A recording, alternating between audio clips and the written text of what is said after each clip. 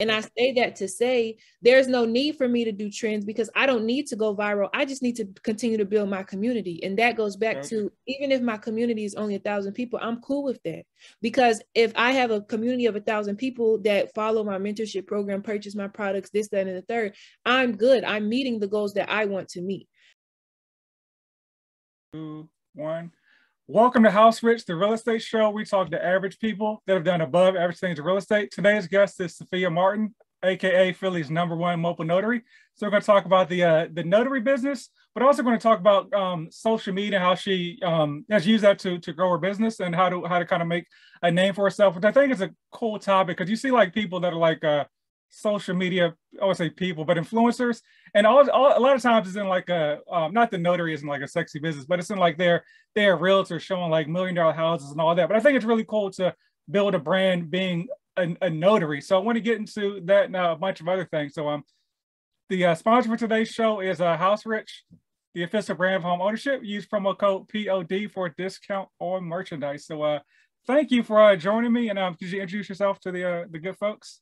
You're welcome. Yes, thanks for that spiel of an introduction. Yeah, my name's Safiya Martin. I am from Atlanta. I'm currently in Philadelphia. And as you said, I have a mobile notary service here where we specialize in real estate transactions.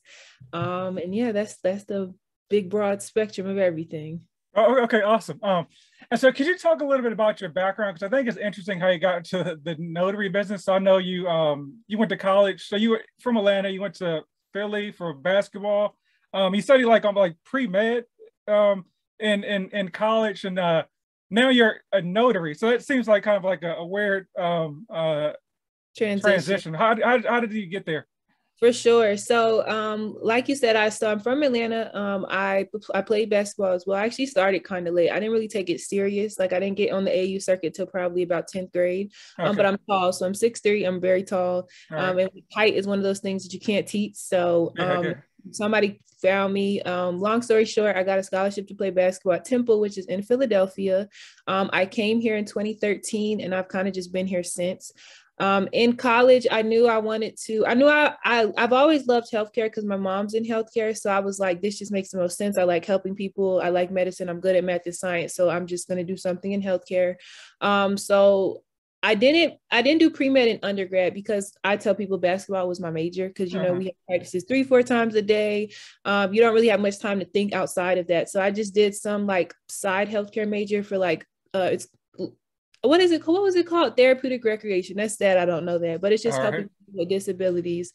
But then, you know, you start to see that realistically, there's definitely a ceiling that's going to hit you probably within your first 2 to 3 years of your career. Like you can't go way past it because you have to be credentialed and licensed in order to elevate on the totem pole, especially in healthcare. Okay. So I was like, okay, I'm gonna, you know, pursue going to medical school. So I did a 2-year program at Drexel University. So I got all my prerequisites. I took my MCAT. I did my volunteer. I did everything I needed to do, and then I applied to medical school.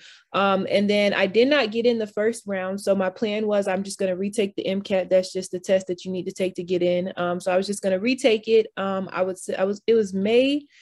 Was it May? Yeah, I was going to retake it May of 2020. And the thing is, when you study for the MCAT, you usually carve out about 2 to 3 months right before. You don't like study and then take a break because it's pointless. So you have to like hardcore study. So I was going to start March of 2020, but then COVID happened.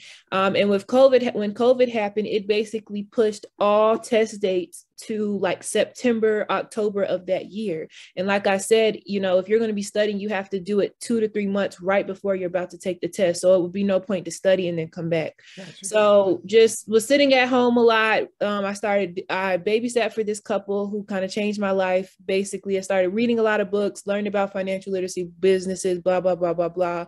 And then that's when I stumbled upon the fact that, you know, I could make the same amount of income as a doctor probably way sooner, but through starting a business. And so that's when I just got on YouTube, searched side hustles, went through literally everything, from wholesaling to, of course, DoorDash and Amazon and wholesaling, all that other stuff. And then I landed on notary. And specifically a loan signing agent. And literally the rest is history. I bought a course.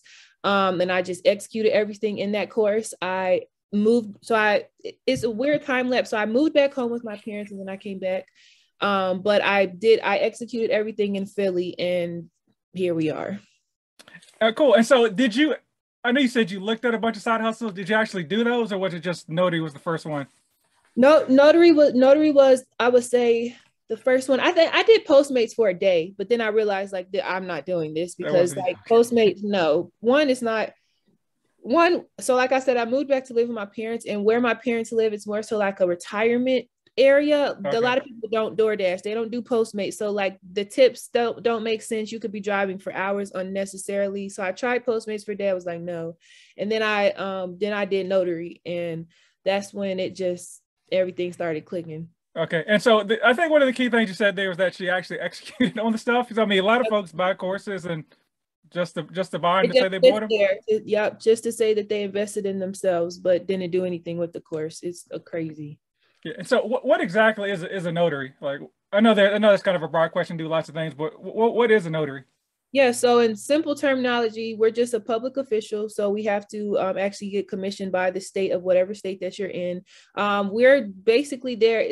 I tell people it's kind of like a middleman between us and the government, essentially, to just confirm your identity. So we're literally there to make sure you are who you say you are, make sure nobody is forcing you to sign the documents in front of you. And I guess to keep it simple, that's what a notary is. And then to take it a step further, a loan signing agent is a specific type of notary who specializes in real estate transactions. So it's more than just notarizing and getting somebody to sign. I have to actually guide somebody through. If you're purchasing a home, I got to tell you everything that you're signing on, explain those documents to you, and then get everything executed that way. Okay, and like I said, it's super important to actually mention for folks to actually know what they're signing, because if you ever mortgage or refi, like those documents are literally, it could be like 40, 50 pages of documents you're signing. And so a lot of times folks don't read them, they just sign the pages. But folks will have questions. So yeah, it's important that the notary, especially if like the loan officer isn't there, they can actually explain what those documents are, because you should know what you're signing. Right. Absolutely. And so could you talk about what's like a day in the life of a notary? Because like I see like I'll see posts where folks are like, hey, notary made $200 in 1 hour. And I'm like, okay, that's how long the notary transaction took. But I know there's a lot of more stuff that goes on outside of that. But like, kind of like, what's a typical day from like, and so this is a super broad question, from like finding a client to going on the journey to signing documents. Like, what's a typical day for you? Maybe when you started versus now as well. Absolutely. Okay, how do I want to pose this? So always remember this, what I tell people: at the end of the day, we're still entrepreneurs. So no day looks the same. And I do a plethora of different things. So I'll speak on my day in regards to like the notary component, because remember, I do YouTube and I have courses and I have a mentorship. Yeah. So that's some like other stuff as well. But in regards to the notary, it's usually appointments do come the same day. A lot of times though, for transactions, they come at least 3 to 4 days prior, because they want to go ahead and coordinate everything with the borrowers. Okay. But so a typical day, usually my appointments for the most part are planned ahead of time. Like I said, sometimes I do get them last minute. I print documents the night before. So since we're mobile, we're mobile, right? All documents are usually sent the day before. Sometimes they're sent the day of, but if possible, I print everything the night before, because in the morning I like to just kind of get up and go. So the next day, once everything is printed, of course, I've already confirmed appointments with everybody, usually the day before as well. And then I just kind of plan out my day, like in the routes that I'm going to make, essentially. So if I have 4 to 5 appointments, I make sure, I have documents. I usually look over everything, because sometimes there's power of attorneys. It may be through an estate, just little different things that come up. So I go over the documents, make sure I understand what's going on, because like I'm sure no transaction is the same. Yeah, it could be a refinance, but if somebody has a balloon, you have to make sure that you understand how to break it down, or if they're paying off the heel. Like, it's just so much stuff that goes into it. So I do my due diligence of just knowing what is coming, and then just going to the appointments and just literally executing. So I'll go to, like, I usually have a couple in the morning, some in the evening. Sometimes it's random. It is so random. And then in between, I'm usually either at FedEx or UPS or home, just working on like non-Martin's Notary Services stuff related, if that makes sense. Got you. But just literally from sun up to sundown, just trying to maximize every free second that I have. Like if I'm not too exhausted, I'm always working on something. Definitely. Gotcha. And so you mentioned, now like appointments come to you, but like the first, I don't know, month into business, like how are you getting clients at that point? Right. And I want to clarify, I still market. Like I still market through, so whether it's social media, whether it's networking, whether it's having conversations, I market my business every single day. And the same thing happened from the beginning. So there's two parts of notary work. There's general notary work, where it's like just every day, like power of attorney, small little documents, things here and there. That's general notary work. That usually comes from Google business pages. That is my number one marketing source. I tell everybody that because it's something that works in your sleep. Once you become number one on the algorithm, the rest is history. Like literally somebody searches notary near me and I come up first, above UPS now. So it's like that. Everybody usually calls me, and soon I'm going to get to the point where I'm just going to send all of those calls to everybody because I can't even take them anymore, right? Because I'm just so busy. So that's on the general notary work side. And then in regards to the loan signing agent side, I started with you start with signing services. So those are like the middlemans between title company and then you as a notary. But then also just talking to people. Like one thing I've learned in this industry is it's not just about that one transaction. It's about building relationships. And that's what I'm blessed through college gave me the gift of gab. Like I really know how to connect with people on a different level, show them that I really know what I'm talking about, and then have them give me the opportunity so that I can go. So I just used a combination of different things. And I was actually just listening to Andre Hatchett talk earlier. Like when you find something that's working, you keep doing it. Like there's no need to try a million and one things if you've already found something. So once I literally tried everything, like I tried every marketing strategy you could pop, from a made sign on my car to my window. Like I've tried everything. And then the other thing I recommend people to do is when people do call you, you always ask them, how did they find your services? Because then you know what's working, right? So you're not spending time and energy on other things. So yeah, just found what's working and I just kept doing it. Okay. And so you mentioned, you're at the point now where you're potentially getting so many calls you can't do all the business. So like how do you scale that? Are you do you have like folks that work under you, or how are you kind of scaling the business? Because obviously you can't be everywhere at multiple places at one time. So potentially I'm thinking about finding a way to filter all the calls that I get to other local notaries. But my thing is, and I've like kind of voiced this to everybody, like I won't be doing this full time past another year because my goal has always been real estate, right? I'm in the process right now of doing my first duplex. It's a new construction. So of course, I'm sure that is taking a whole amount of time, but my end goal is on the real estate side. And where I got that from is looking at the numbers, right? If I'm at the closing table 5-6 times a day, I'm seeing all these type of deals. Numbers don't lie.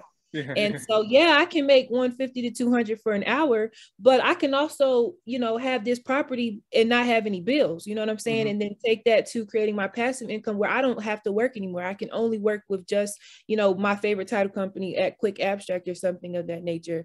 So, but I could scale it. You can create something called a signing agent or signing service, a signing agency where you do kind of middleman between title companies and notaries. I just don't have any interest in it at all. Oh, okay, got you. No. And so actually I want to get into the duplex part in a little bit, but want to jump back to the marketing part again, because maybe I missed it, but what was like the most effective marketing strategy just for you personally that you kind of found? Just consistency. Like you had and I know that's so cliche, but it's true. Like at the end of the day, and so this is what else helped me. I worked at State Farm. That was my I don't know. I had it maybe like a couple months before I started my notary business. And what I'm getting at is I sold insurance, and you have to make 100 calls basically a day. And out of those 100 calls, you're only going to get 2 to 3 yeses. It's the same thing with the notary business. And so if you make 10 calls and all of them are no's and you give up, it is like there's nothing that's going to happen. So just consistency and staying with it. And just altering my marketing strategies accordingly. Like in the beginning, we all watch 1,000,001 YouTube videos and I just try everything. But as I started to really learn the industry, learn where the market is, learn exactly who I needed to market to, I found ways to like niche down who my target audience is going to be, right? I give this example all the time. I could easily go market to, I don't know, if I have a church here, I could go to the church and say, hey, I'm a notary. And that may bring me, you know, a few clients here and there because they may need random stuff notarized. Or I could go to a law firm where they complete wills all day long, all day, or power of attorneys all day long. And I know that they're going to need my services. The profit margin is going to be higher because you can charge more for those things. So just really targeting who you need to market to, and then showing why somebody should give you opportunity. But that's something that just comes from experience. And I would not have learned any of that if I didn't do my due diligence of literally trying to market to everybody that I've met. So it's just learning from your experiences, but actually like executing behind that, like and treating your time like it's not coming back, because it's not, right? So me making a call to this person, I could be making a call to this person, which would, you know, be increasing my profit margins way more. Okay. Okay, cool. Thank you. And so another super general question, but realistically, what's a realistic number that a notary, you know, they put in the work, can probably expect to make in like a solid month? You know, someone that's, you know, doing all the stuff, you know, taking calls, is it a couple thousand? I just don't, ballpark number. So it's, I tell people there's no ceiling to it. Okay. You can make anywhere from $20 a month to $10,000 a month. Okay. Seriously. It's like, because I have people in my mentorship group who everybody receives the same material, everybody has the same resources, but not everybody actually puts in the time and effort behind it. Like if I'm telling you that you need to go network and you need to go have conversations with people, and you go to the network event, but you barely talk to anybody, I don't know what, you know what I'm saying? Like you're not going to get the same results, because you're literally one conversation away from somebody. They could literally be like, you know, I'm just going to have you come to the title company and you're just going to sit in here and do closings all day. And when you're able to do that, you don't have to pay for gas to be traveling all over the place. You don't have to print out any documents. So there's no paper, there's no toner. They already have everything. You're literally just coming, signing, and notarizing, and you're able to profit way more, as opposed to, you know, if you're driving around all day, gas is high, gas is mad high right now. Supplies are going up. It's just different profit margins. So I never put a number out there, because it's literally whatever you put into the business. After that, and so could you talk a little bit about your mentorship program? You know, for somebody that's like, hey, I'm interested in the notary program. How do you help folks with your mentorship? For sure. So I'll just do my little campaign that when people usually ask me. So it's a monthly subscription. Of course, that can be canceled at any time. Every single Sunday we have weekly Zoom meetings. It always starts out with like just a basic Q&A. In that Q&A though, it's very structured to the point where it's based on what people in the group need. So like, I want to know what did you try this week? What did work? What did not work? What have you, since our last time speaking, did you execute on the material? Because if you didn't execute on what I told you, we cannot move forward, right? So it starts with the weekly Q&A. Then we usually touch like different points in the industry. Like, so today we're going to talk about on cutting down on table time, right? So closings can last anywhere from, I would say, 25 minutes to sometimes 2.5 hours. But there's little things that you can do to make sure that you're cutting down on table time so that you can go ahead and attend other appointments. Some things are out of our control, some things are not. So we touch on just different components in the actual industry. We have loan document review every 2 weeks. So for those who maybe you've been a notary for a little while, and the biggest thing that's holding you back is you don't feel comfortable with loan docs, we have that every single Wednesday. All of our Zoom meetings are recorded, so you have access to that whenever.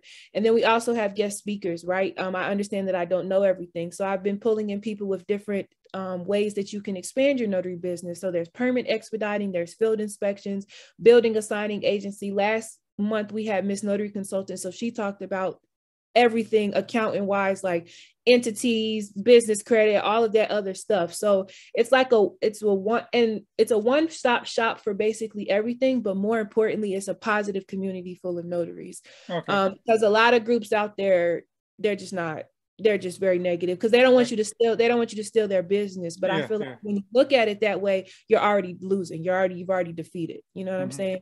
So it's like a one-stop shop for whatever you want. And with every sign up, I guess you should say, you get a free consultation so that we can evaluate where you are, whether you just started, whether you've been a notary for 20 years, come up with a plan of action so that you can start to get the results that you need. Oh, okay, dope. And so for anybody interested, the link will be, whether you're watching YouTube podcast, the link will be in the bio somewhere down there. And so I want to get into the building the duplex. Yeah, because I saw that in your YouTube channel, you're building a duplex. And so you're building that from scratch, essentially. Like, how does that process work from, selecting a lot? Like, how'd you figure out, hey, I want to purchase this particular lot? Sorry, can't talk. Yeah, absolutely. And I'll, of course, because we only have a certain amount of time, so I did do a whole video on that, so you guys, of course, can go to the YouTube channel to look at that. But long story short, it goes all the way back to when I first started reading, and then I learned about business, real estate stocks, right? And so you realize, like, at the end of the day, renting is ghetto. I need to get a property. I went through the whole, like, one, I'm an entrepreneur, right? So getting a loan as an entrepreneur is not the easiest thing at all. So then it came into having a business partner, right? Somebody who I could leverage. We could leverage both. And then also getting into real estate as an entrepreneur, you don't have, like, it's just a lot. So it's easier to have a business partner. So I was just going to buy a duplex that was already built, but the market here is very old. The average house here built, I think, is like in the 1930s or 1920s. It's crazy. So it's like, and everything's overpriced. So I'm not purchasing anything that's overpriced and it's old. It just doesn't make sense. So then I was going to do a fix and flip. But the prices is just way too high. Numbers weren't adding up. Did not make sense. We were going to do new construction. We were going to purchase a new construction, but too high. Then we were going to do a distressed property, too high. And then it was just like, might as well just get a plot of land and build, right? See what we can do from that. Based on how I picked the area, same thing, everybody talks about, just seeing which areas you think would be next up and coming, right? Okay. Where Temple is, it's in North Philadelphia. North Philadelphia, I would say, it's too late. It's way too late. The past 10 years, though, is definitely gentrify over time, but the area that I'm building in is Germantown. The same thing is happening there as well. Everything that I saw happen in North Philly, it's now happening in Germantown. And it's only 15 minutes from where I live now, which is also important because as a business owner, I need to be able to still go to the work site, still, be able to get here and there, but run my business as well. Gotcha. And so that's how I got to a plot of land. And that's where we are. Roger that. And so my next question, you kind of mentioned a little bit, was the financing piece, especially being like a new entrepreneur. Like, what type of financing did you use? How did you go about like financing the project? Right. So I have a business partner, and we're leveraging a line of credit. Okay. Yeah.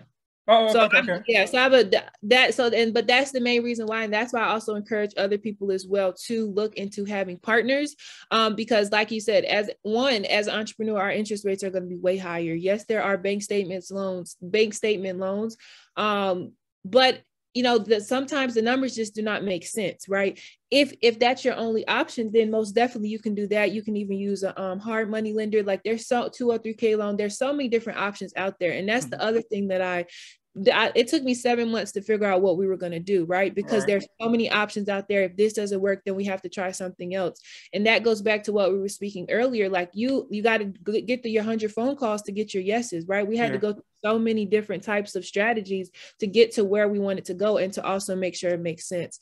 So in my particular situation, we're leveraging a line of credit, and then just basically taking care of everything on the front and the back end. So like, you have to pay for like the architect, things of that nature. And that's separate from like I'm learning, but it's like a civil engineer and like the engineering costs. It's just so many different things. And then for the line of credit, when you take out a line of credit, there's also interest. So once we do start to deduct, certain amounts to pay the contractor, then you got to pay for interest and things of that nature.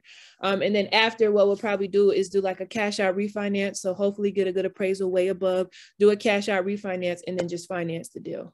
Okay, cool, dope. And then so overall, and better have this laid out, but what's the plan? So you're gonna I assume you get in the duplex, maybe house hack, and then to build the real estate portfolio for there. Have you kind of thought out, I don't know, the 5-10 year plan? Or Yes and no. So right now the plan is to probably build one property a year, because the other thing is supply and demand. So that's the other thing I forgot to mention earlier, and I talk about this on the YouTube video as well, is there's not enough homes in America right now for the demand of buyers. That's why everything is so overpriced. Yeah. And we lost a year in COVID, right? So we're super behind.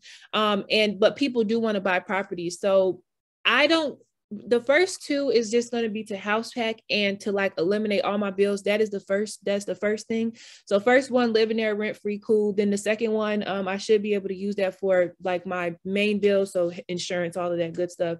And then after that, gonna continue to build, but then just have to decide if we're going to take the route of buying and selling versus buying and holding. And honestly, as an investor, I'm probably gonna do buy and hold, because I don't need the cash. So I have a business, which is through the grace of God. So probably just buy and hold. But we'll see. But in the future, I like it. So maybe become a developer. But we'll see when we cross that road. Oh, okay, awesome.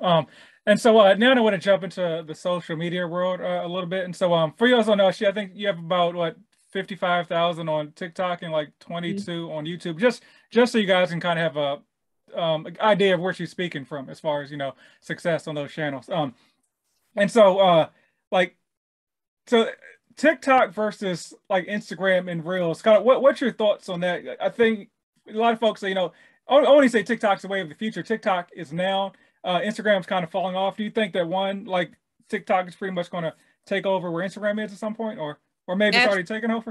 I honestly think it already has. I think the Instagram algorithm is so botched that it still gets the job done in regards to an influencer, but platforms like TikTok will expedite it times 10. Okay. That's just what it is right now. The reason why is because right now we're in a space of video content. Yes. That is anywhere from 15 to 30 seconds. Instagram was late to the game. They're trying to push that now. That's why they're pushing Reels even more than posts. And so I think where Instagram went wrong is they should have stuck to what they were good at, which was photos. If we want to see photos, if we want to see posts, that's what they should have stuck to. TikTok's thing is short videos, right? Yeah, they'll probably add something on officially. But to answer your question, TikTok, what I recommend people to do is, if you're just starting off right now, I personally wouldn't even create an Instagram. I would just get on TikTok, because TikTok allows you to grow way faster, and it does the same thing that Instagram does, if not to a high caliber level. Somebody that I'm mentoring, like, she was trying to get like one course sale for so long. Make a TikTok. She made a TikTok and made a sale.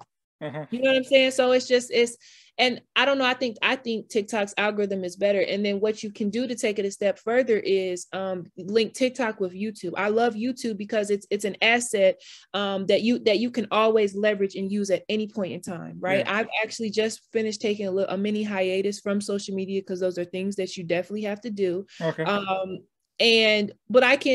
But now that I'm back, I can post videos whenever I want and get paid from it. So what I tell people is, you use TikTok as kind of like a introductory to who you are, your business, a sneak peek into everything that you have going on. But then also a couple things. One, you always go back to YouTube. You always say like, hey, if you want to learn more information, I have a YouTube channel with more extensive information. And then from that, you'll be able to go into selling your digital products or having a mentorship group or whatever the case may be. Because me personally, if I'm going to invest into somebody's products, first, I need to understand your teaching style. So TikTok introduces who you are. YouTube allows people to understand your teaching style, your values, your morals, whatever. And then that will lead to whatever else it is you have on the back end. And more importantly, once you monetize YouTube, you get paid for it every single video you post, right? So Instagram, like, I'm honestly trying to convert everything from Instagram to TikTok and YouTube, because it's just not, they're gone. I like Twitter more than Instagram now. Yeah, gotcha. Okay, so let's say somebody is doing all right on Instagram. They're trying to make the transition to TikTok. Is it the same content, or can you post like obviously Reel is 60 seconds, 30 seconds. Can you just repost the same content on TikTok, or do you think it has to be some sort of like difference in the, or the, you know what I'm trying to say, like? Right. So that's what I do. Cause like I'm too busy. That's why I had to take a hiatus, because I was overworking myself. Like I felt as though I needed to post on all these platforms all the time and make different types of content. No, my strategy is I focus on what is making money, what is working. If TikTok is the main thing, I make TikToks and I'll just throw them on Instagram. And I don't really care what the algorithm does with it, because if a few people see it, that's cool, because I know where my main audience is. Okay. But TikTok is it's just videos. Like in it, that's what I love about social media, even though it can be a negative sometimes. You can create whatever you want, right? Like if you want to create like a mini show, or like a little mini series, and then just lead it to that. But for business owners, there's two types of social media users: business owners and everybody else who's just posting for fun of it. It's nothing wrong with either, right? But if you're a business owner, everything you post has to be purposeful. There has to be a call to action somewhere along those lines. Even if you're not asking people for money, still you should be leading them to your YouTube channel, or you should be leading them to something else that's coming, or joining your Facebook group or something, right? Because like we see, Instagram it's dying. It's been dying. Every post is like, if it's a successful post, every post is like 100 bots in it to begin with. So right, exactly. And so what's the key to being like found on TikTok? I know there's like hashtags and all that stuff, and obviously the better the video, the better. But you know, you have, let's say you have 0 followers on TikTok and you're trying to grow. Like what's like a tip you would give to somebody? Just be yourself. Just be yourself and post what you would normally post, because it's weird. I don't watch other people in my industry on purpose, because if the more you watch other people in your industry, I used to, just for topics and just to know what I necessarily did not like or what I could do better. But the more you watch other people, the more your content is going to indirectly become like their content. The best thing you could do on social media is just be different and be yourself. You have to, if everybody else is doing the same thing, what's going to separate your content from anybody else? I used to do the whole, I've changed a lot. I used to do the whole, like, I need to know every trend. I'm going to learn every single dance. I'm going to make sure this trending song is going to go with it. I don't do none of that anymore. And I'm not going to, because it's not me. I don't care about that stuff enough. I use TikTok as a mentor and a business owner to teach. That's all. So I don't need to do all that. I just need to get in front of the camera, give a couple facts, say what I got to say, and go about my business. Every now and then I can spice it up.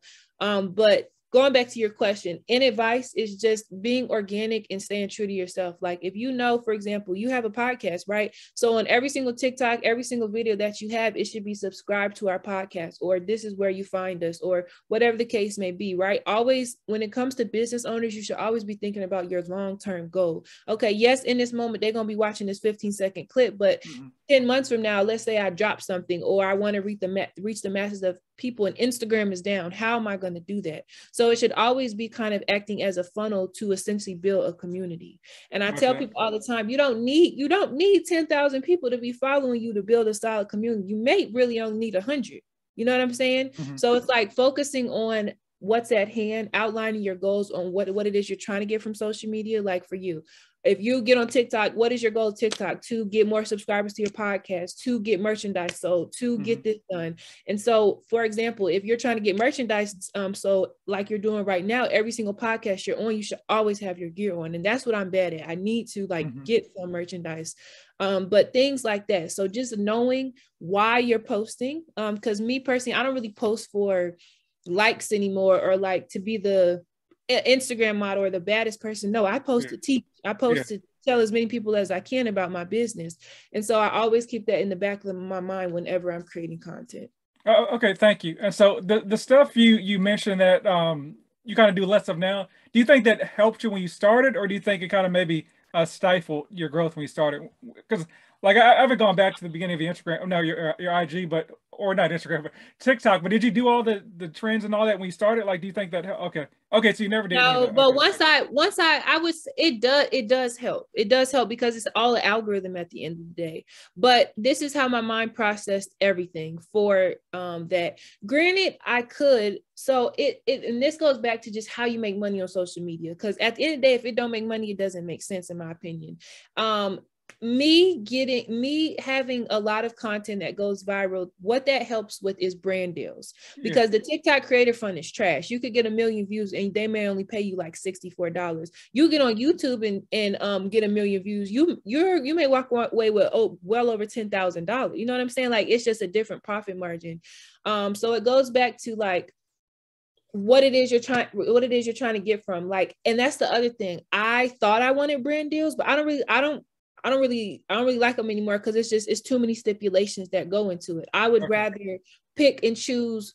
So I'm at a point where I pick and choose who I want to work with. Like, I reach out to brands like, hey, do you have an influencer program? I would like to work with you. The people that email me, unless it is a perfect match and alignment, I'm not doing it.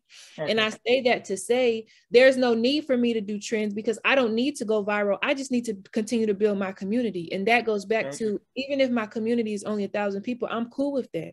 Because if I have a community of 1,000 people that follow my mentorship program, purchase my products, this, that, and the third, I'm good. I'm meeting the goals that I want to meet, right? Some people, depending on what it is, what message you're trying to portray, like if you are a beauty influencer, you need to be doing the trending sounds, because you need as many people to see the product so that you make money through affiliate links, and that you can continue to get brand deals. Once I went through the whole brand deal era and I realized that's not what I want, trending, I don't care about trends anymore. It's just more about getting my stuff out there. Cool. And so what's a typical brand deal? Like, so basically a brand reaches out to you, says, hey, do some videos for XYZ, as amount of dollars, or kind of what's it varies. Sometimes it only actually I need to create like a course or something about this, but it varies. Sometimes it's just products, but you're indirectly making money from it, if that makes sense. For example, right? So as a notary public, a lot of times I have to scan documents back after the closing. Scanners are expensive, right? A good scanner, the scanner I have in there now, retail is probably like $650. I was already going to have to buy a scanner. Just so happened that a company reached out to me and was like, hey, we will send you a free scanner if you do a review on our YouTube channel. So, so indirectly, I was already going to pay that $650. Now I don't even have to pay that. And all I'm doing is making a video on my YouTube channel, and I'm getting paid for this video from YouTube, from Google. You know what I'm saying? So, so that's one way. Two, you can do it for money as well. So I currently I'm under contract for a couple of brand deals. And basically, it's a lot. Like there's a platforms that you can sign up with. But the thing is, there's so much that goes into it. Like if somebody's paying you $100, but there's 5 edits. So basically you make the video. Oh, I don't like how you said this, please remake it. And then I'm also busy. I don't have time for that. And I can go make this same $100 doing what I already do. So sometimes it doesn't really make sense, in my opinion, for my schedule. But now it's so much. Like anybody can do it. Like even with you, right? You have a podcast. You could easily like come up with some analytics, say this is the amount of people that listen to my videos, and then just offer like sponsorships between all of your podcasts to just simple people, things of that nature. Same thing and you can leverage that with brand deals as well.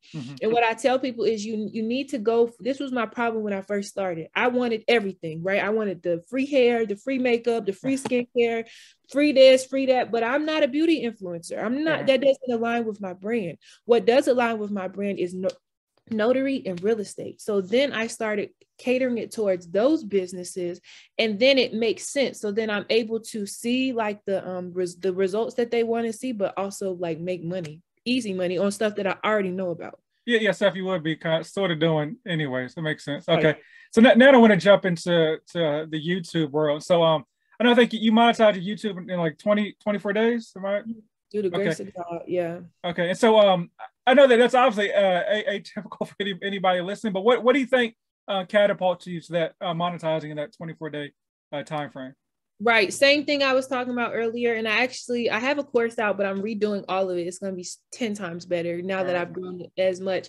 But same thing that I was talking about with TikTok, just being yourself, but more importantly, knowing what you're talking about, because it's a multifaceted thing. Like I tell people, it starts with the thumbnail, because at the end of the day, when you get on YouTube, the thumbnail is the first thing you see. So you need something that's going to capture people's attention so that they want to click on it. Now that's one half of the battle. Two, when they click on the video, you got to keep them entertain, and you have to know what you're talking about. You have to be able to provide value to people's lives. On social media, you make money two ways. Either you're going to, educate people, teach people, or you're going to tell your whole business, tell your whole life, essentially. You know what I'm saying? It's only two ways, because you have to keep people entertained. So that's why when it comes to, like, especially with us businesses and what I do, what I find really helps me is having notes and being structured, because I don't need to be on the camera rambling. People are not going to stay engaged in the video, and I'm not going to make money from the video because they're not going to watch the ads at the end of the day. So it's about just delivering good content and then also being consistent, right? I took a hiatus. I took almost like a 2 to 3 month hiatus. I've been posting, but not like how I really can post. Why? Because I needed a break. But now that I'm coming back, it's like, okay, I have to do something different. I got to get my audience back engaged. I have to create content. So it's like, and the other thing is just finding a way to be different. Again, YouTube is the same way. I forgot what the statistic is, but it was like, I think like 1,000 people upload a video every 60 seconds. That's a lot of competition. You know what I'm saying? And there's no limit to how much that you can upload. There's no limit to the platform. So you have to find ways to stick out. Like, even if it's like at the beginning of every video, you have a crazy intro with the song that people like, or you have a giveaway every 5 episodes. Like, there's so many little things that you can do. But in regards to actually going viral and building a community, it's all about the content it's about what you put out. Like, anybody can make a thumbnail. You can go on Fiverr and get a thumbnail made. Yeah. But if your video is trash, next time you post a video, they're not going to be paying you no mind. Yeah. Makes sense. So how do you come up with content ideas? Because, I don't know how often you post a video, but you're posting one every week or twice a week. It seems like the average person may run out of ideas. Like, how do you come up with ideas for your content? Right. So again, there's 2 types of people: business owners tell their whole business. I'm on the business owner side, so I just do it according to what's going on in my business. Literally, okay. I don't go outside of myself at all. So something else that I recently started to help teach people more is, like, every time I'm at a closing table and I experience something that I've never experienced, or I think it's a learning lesson, I take out my phone, record what happened, and then just post it. That's it. So, like, finding ways to incorporate it back to your business, but it also comes into having a plan of action. Like, at the end of the day, what is the end goal of everything? For me, it's my mentorship group, because I know that the value that I'm able to provide through that mentorship group is it incomparable, uncomparable? I don't know which one it is, to anything I could put on YouTube, because there's just, and it's through Discord. You can contact me whenever you want. So with me, it's knowing that I'm going to give you so much free information, so that when I am advertising this mentorship group, you're like, dang, bro, like, if she's telling me all this free information, then what in the world is in the mentorship group? Yeah. And so that's where it leads to. So, and even if your end goal is not a mentorship group, if your end goal is literally just to build a community or just to hit 10,000 subscribers, do that. But everybody's goals are different. So it's really just about outlining your goals, knowing what you want to do, and then just creating a plan to get everything done. Okay, thank you. And this may be the same answer, but the same question I kind of asked with TikTok. So I'm starting a YouTube channel. I got no followers. What's kind of like the first couple of things I should do on my page? On the YouTube page? Yes. So yeah, this is gonna be the same answer. It's like I just said. And I wish I was already done with it. Hopefully I'm done in like April. I'm really taking my time because I want to put everything into it. Okay. But so thumbnails is first. 2, at the end of the day, is the content that you provide out. That's the main part. Now, in order to get it in front of the right people, that's where you leverage platforms like TikTok and Instagram, because you're promoting, hey, I have a YouTube channel. This is where all the information is. And that's the other thing. FAQs, so common questions that you get all the time. You should be making videos about things like that. Topics that people really want to hear about, you should be making videos about that. That's the other thing. Don't necessarily make content about things that you think that they want. Ask them. Put a poll out. What do y'all want to know? When you get on TikTok, you get a lot of questions. Take those questions. You can make a 15-second video answering, and then say, if you want to learn more tips and tricks, head over to my YouTube channel. Another thing, you can join Facebook groups where, I'm talking to small businesses. There's Facebook groups about everything. You find a Facebook group. There's always going to be questions because people always want free resources. Yeah. What I used to do is I would answer the question in maybe 1 or 2 sentences and then just give them the link for the video. And then that's how it would slowly but surely funnel my community. Like when I first started, people don't understand. I treat YouTube like a business, right? I've been slacking on my YouTube business because I needed a hiatus from social media. But at the end of the day, it's a business, right? If the goal is to get monetized and I need 1,000 subscribers and is it 1,000? Yeah, 1,000 subscribers, 1,000 watch hours, which is 240,000 minutes. I need people to get to my channel.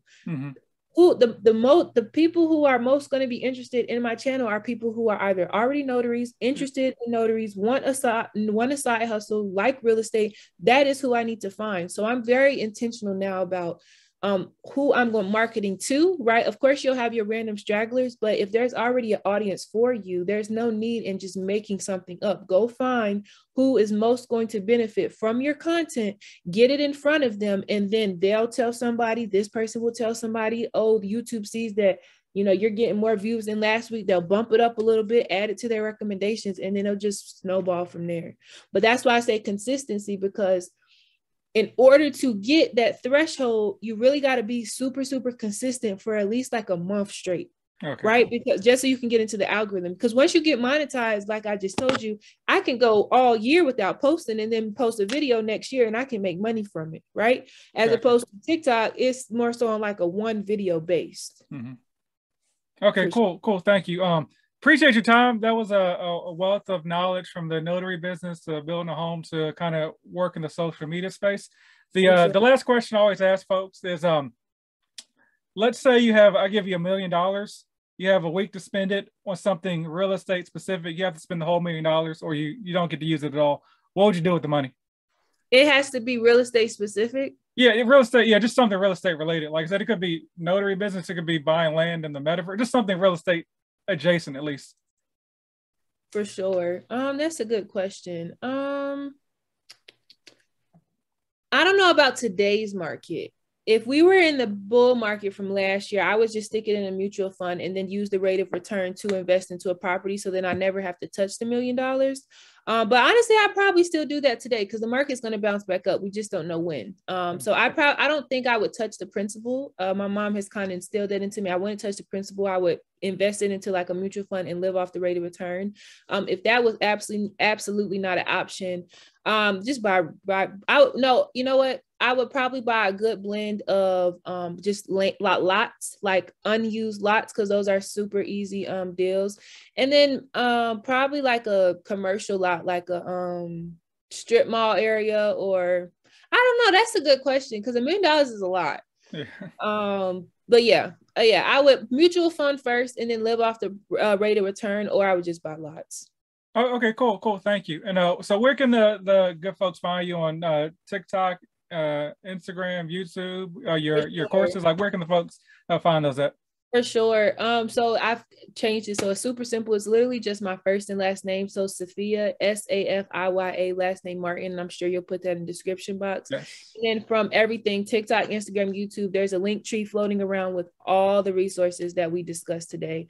And then, like I said, I'm actively redoing my YouTube course because there's so much I need to add to it. So that'll probably be here in like April, May-ish, something along those lines. Oh, okay, roger that. Once again, appreciate your time. Thanks for coming on the show. And there is no outro to the show, so it is over. All right. Thank you. Oh, free.